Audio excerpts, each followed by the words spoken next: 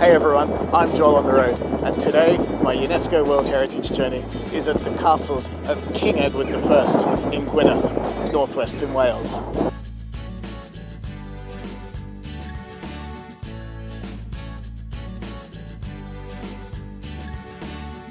Now we're here in northwestern Wales, where there's a series of 4 massive fortress castles constructed by King Edward I of England.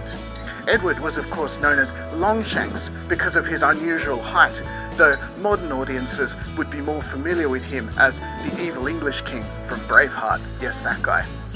Now he conquered the area after a series of Welsh rebellions in the 1280s, and to cement his power he built 4 massive castles, which we're going to explore now. Let's have a look.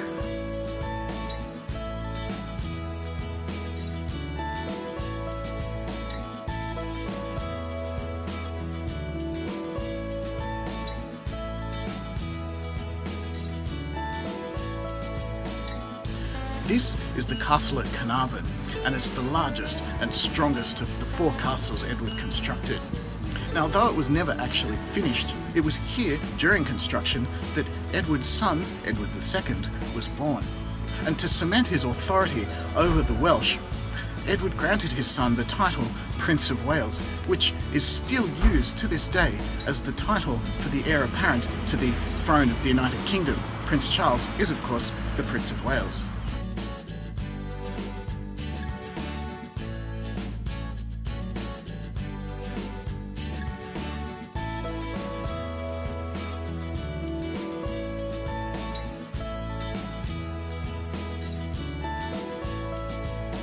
Now this is Harlech Castle, and it was built in just 6 short years by King Edward I and his builders. Originally, the sea, you can say, was much closer to the castle walls, so it was designed to withstand an attack from both that direction and an attack over the hills as well. It is the southernmost fortress in this defensive line.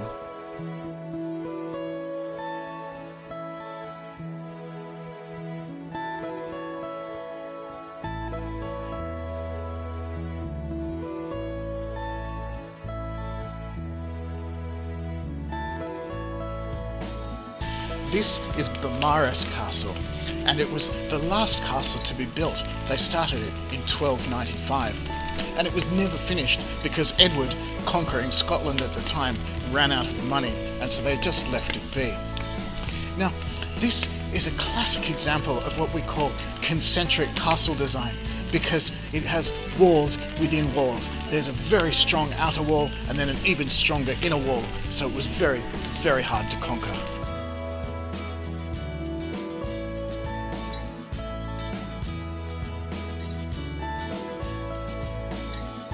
I just love the passages and little nooks and crannies in these castles. There's just so much exploring and so much history that you can feel.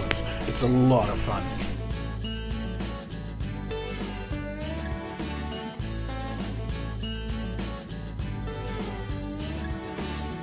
Last but not least is Conwy Castle, and this one was actually completed in just 4 years.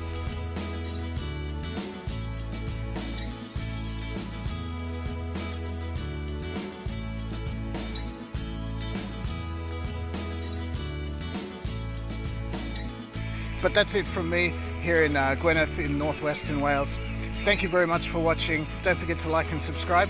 I'm Joel on the road, and I'll see you at the next World Heritage site.